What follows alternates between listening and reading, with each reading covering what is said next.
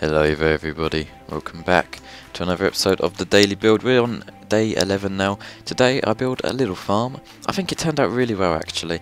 This was a different type of tree I did a birch tree instead. It turned out alright. It was quite much the same actually in the way I built it. There's going to be a lot of AFKing by me because I finished a massive build today and I was pretty tired when I did this. But overall I still think it went pretty good. I have improved so much in building lately, even though this still isn't that good. Just the amount I've improved in it's really not blown me away, but it's really been like, wow, I have done that.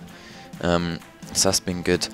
So I just build like this small little pond up here, and then what I do is I bring down the water, almost like this is a river, kind of. This is like a world map of a city, which is all just a big circle, and these are the walls, and that is the river going through it.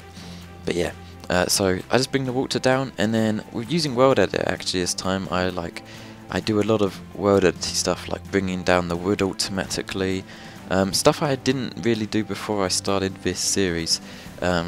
So you know, my workflow is already improved by doing this. So I make this little area. I think it looks pretty good, and then what I do is I just decorate this area, make a little pathway up to it. I think that looks pretty nice, and then I work on a little custom tree in the middle, which turned out pretty good. It was much the same as the other ones, not too much different, but yeah, it made it look just a little bit different.